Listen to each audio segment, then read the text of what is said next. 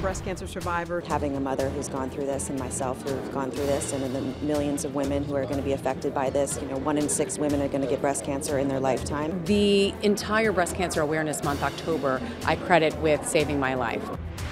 October is Breast Cancer Awareness Month, and this is a cause near and dear to my heart as my mother is a survivor.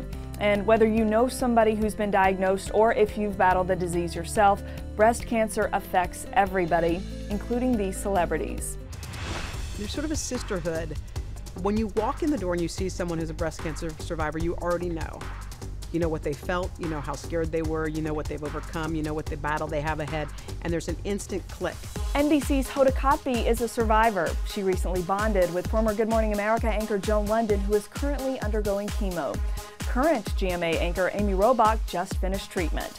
I had my mammogram on live television, and ultimately what led to my cancer diagnosis. And finding out now, finding out early, gives me the best chance at surviving this. Now, doctors recommend getting a mammogram at 40, but Christina Applegate was just 36 when she had the double mastectomy that saved her life.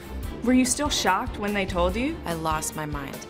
I still sometimes lose my mind, 6 years later. You look down and you are constantly, you have a daily reminder of everything that you've gone through, Angelina Jolie's mother battled breast cancer and sadly died from ovarian cancer. Angelina tested positive for the breast cancer gene that increased her risk for developing the disease, so she chose to have a preventative double mastectomy. What she did is astounding because she could have kept it a secret. No one ever had to have known what she did. She revealed it because of who she is in her core. I feel like she knows she couldn't be Angelina Jolie and keep this a secret because her secret can save countless thousands, if not millions of lives. Dr. Christy Funk performed Angelina's surgery. She also treated Sheryl Crow during her breast cancer battle. The truth is, a mammogram saved her life. She's very vocal about that. She is the poster child for early detection through mammography saving lives. So when news comes out that you don't need mammograms until you're 50 and then maybe every other year, the backlash which should be there is there because women die with that strategy.